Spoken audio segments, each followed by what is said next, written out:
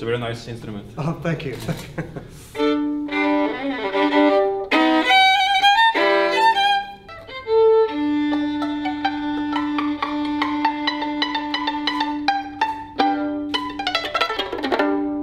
Well, this is a reproduction of the Cannone, that is the violin used by Paganini.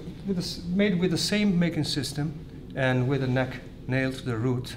That is the old way of setting the neck.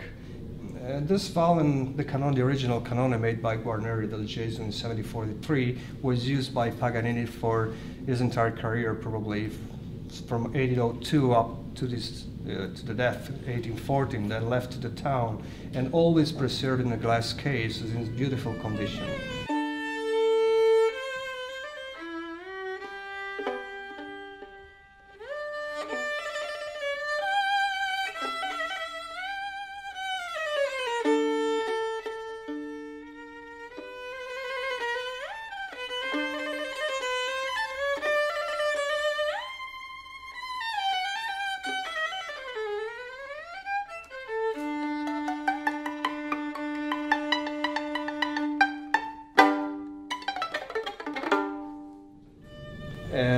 But I started quite late making the Cannone, when I was nearly 40, because it's a difficult violin to me. So I had a slow approach, and I started making the Cannone watching the copies of the makers of the 19th century, just like Enrico Rocca, for instance.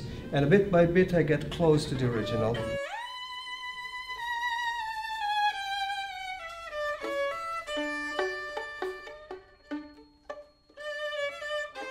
For us, it's fantastic because we are a fairly young school, you know, in European context, so we don't have a collection ourselves. And it's definitely a golden age of new violin making, so it's a fantastic time to buy new instruments.